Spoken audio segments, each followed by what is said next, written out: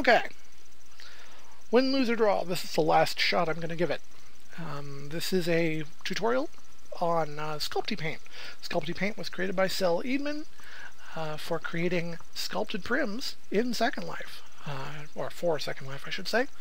SculptyPaint is a Java program, not JavaScript, Java program, and therefore it is available for Windows, Linux, or Mac OS X, and it is a free program. If you'd like to give a donation, I will provide a link right there. Now, SculptyPaint, as I say, is a free program. It's Java, which means it's slow, and because it was written by a non-expert in graphical user interfaces, it can be a little confusing to work with. Let me briefly go over some of the elements and the tools, and hopefully we can at least broaden your horizon a little bit, and if not amplify your awesome, at least tune down your crappiness. So, let's move on to the program itself. Now, this is the opening screen of SculptyPaint. When you load it up, you'll get this. Now, what is this? This is the Morph Tool. And you can tell this by the incredibly counterintuitive fact that this little button here is outlined. Now, this button, I like to think of this page as like a manila folder turned upside down.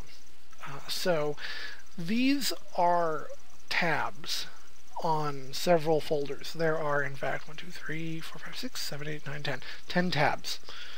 And they allow you to edit RGB layers, drawing tool, flower tool, stone tool, etc., etc. And the biggest problem, of course, is that the first one isn't where you think it's supposed to be. So, Morph Tool, right there. We're going to lose this page because we got to wander in order to get stuff done. Now, so just keep in mind that this is where the Morph Tool is, and if you get lost, just jump around on pages until you find it. That's what I always do.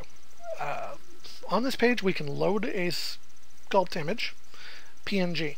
Now, I've tried other things, other file types, and to be honest, just use PNG. I think some of them will work, but others of them will cause the program to crash, and you don't want it to crash. Another very important thing to remember is when you press the Load Sculpt Image button, only press it once. Because it's JavaScript, or Java rather, doesn't handle multiple clicks real well. I mean, it does, but it'll just keep opening document find windows in Windows. This is Load Texture PNG. I've never used this, but apparently it allows you to load a texture to wrap around the sculpt. Now, this is your save area, 64 by 64. Don't use 128 by 128. You don't need 128 by 128. And this allows you to save your thing as an object file. I don't even know if that works, but it's pretty cool that you can do it, huh? Now, over here, 3 handy buttons: Smooth Sculpt, Smooth Torus, Smooth Plane. Now, when it says Smooth Sculpt, it means Smooth Sphere. This allows you to smooth something in the direction of a sphere. This allows you to smooth something in the direction of a torus. This allows you to smooth something in the direction of a plane. Now, smooth buttons are going to be found on multiple pages, so don't worry if these particular buttons, you forget where they are. It's not a problem.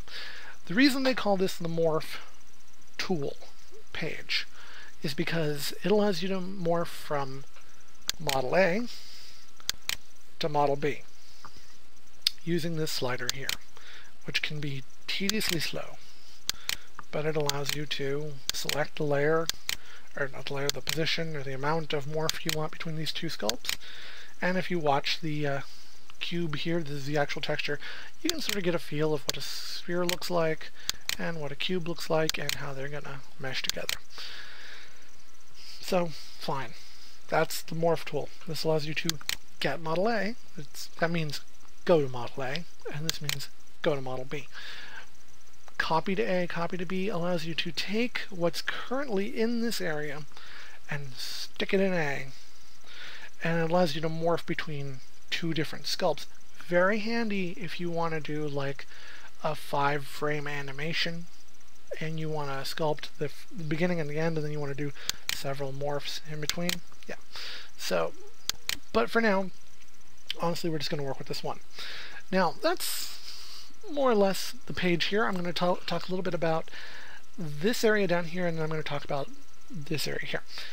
This button right here, this is your best friend. This is the button you want to push at the end. This button will allow you to maximize the sculpt. Now you'll notice that there's some little JPEGing artifacting going on in here. You can sort of recognize that as a little bit of warbling. If you just tap Smooth Sculpt a couple times, that goes away. But it allows you to maximize the area so that you don't have these massive bounding boxes around these little bitty sculpts, and it allows you to get the the most detail out of it. You don't want to make a mountain and have it only be half the size of the prim. So resize your sculpts so that you're working with the right size. But for now, back to Model A. These areas down here, you'll see that this is a little dim texture. This says render. And what this does is it allows you to sort of change the resolution of the rendering of this area. This is the preview area. I call it the preview area. It lets you see your actual sculpt in world and what it would look like in world. And you can view it as a 64 by 64 sculpt, which of course we can't see in Second Life. A 32 by 32 sculpt, which pretty closely approximates what we see in Second Life. And the 16 by 16, which closely approximates what we're used to seeing when we back away from a sculpt more than 11 feet or 11 meters. But for now, I usually work in 64 by 64. Doesn't really matter. It's just how you want to see the thing. These four areas are like your rendering texture tools. They let you see the sculpt map applied to the prem itself, or you can have it as a solid color like white, or you could view wireframe, or you can view a texture mapped onto it.